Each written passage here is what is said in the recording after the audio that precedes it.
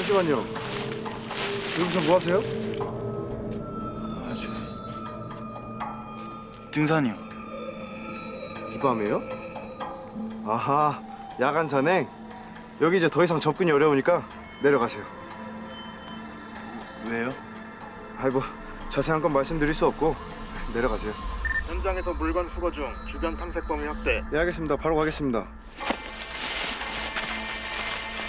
뭐야, 이상한 사람 아니야?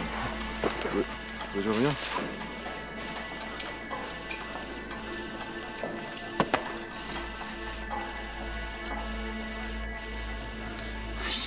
저 이걸로 갈 수 있는데 아무데나 제일 빠른 버스로 한 장 주세요.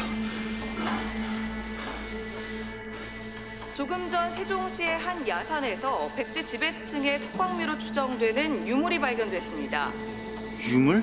한 등산객에 의해 발견된 이 석방묘는 현재 지표에 드러난 상태를 볼 때 주변에 산재한 유물의 공포도가 훨씬 더 넓은 그럼 걸린 게 아니네. 발굴 범위를 추가적으로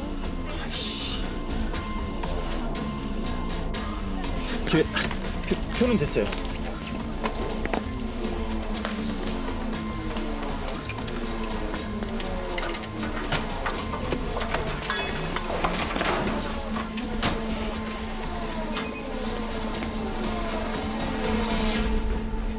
여기 백순대 2인분 주세요. 잠깐.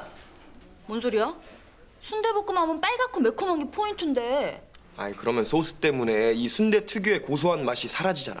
소스가 순대 특유의 잡내를 덮어주는 거거든. 반반 됩니다. 그럼 반반 주세요.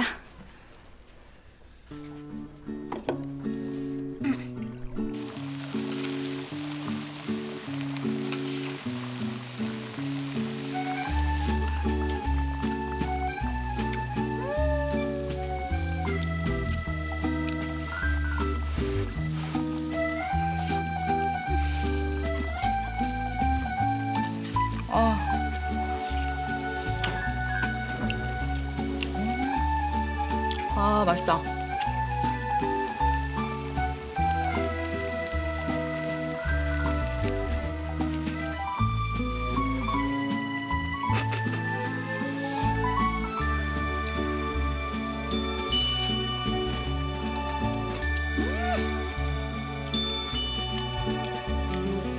찰떡궁합이다 그냥. 아우.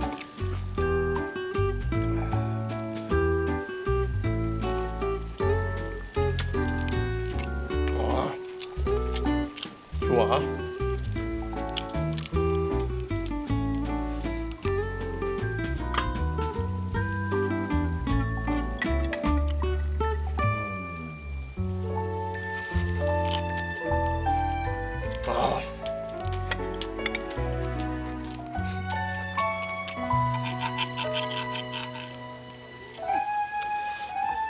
스테이크?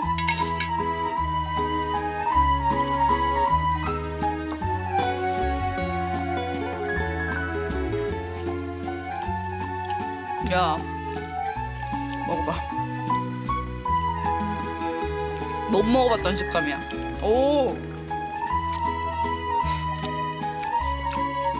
많이 먹어.